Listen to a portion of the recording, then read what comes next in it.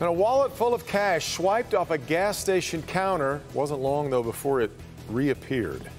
Good to have you with us for Local 4 News at 6. That's thanks to a community effort on social media. Video of the thief taking the wallet reached enough people to start a shaming campaign, and then came a big surprise. It all happened at the Valero station at Tireman and Hubbell, right at the border of Dearborn and Detroit. Sean Lay walks us through this odd turn of events.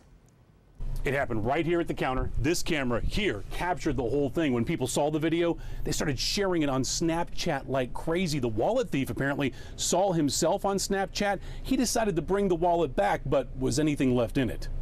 If you've ever left something behind by mistake, you get that pit in your stomach. Imagine how this guy feels. He leaves his wallet on the counter of the Valero at Hubbell and Tireman in Detroit.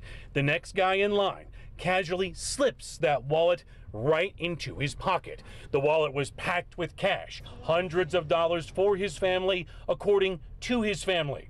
What happened was he showed me a picture of the guy taking the wallet.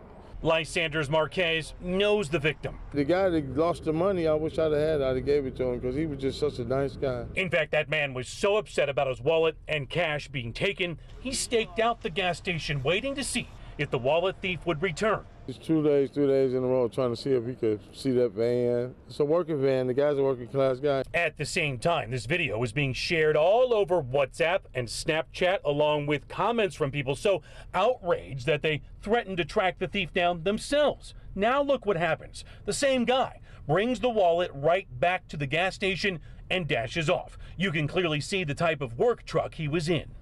So the guy brought it back with all the cash in it? No, there was no cash in it when he brought it back. He just brought an empty wallet back. You leave it in outside in the store. He brought the wallet back? Yeah. Did it have the cash in it? No. Was the money in it? He took it. Bottom line, he took it. The video we're collecting on this today appears to be the same day when the guy takes the wallet, then brings it right back after feeling the heat from people online. But again, that wallet, no more cash left in it. We're told that he's a regular there. People are looking out for him right now tonight. We're live tonight. Sean Lane, Local 4. Okay, Sean.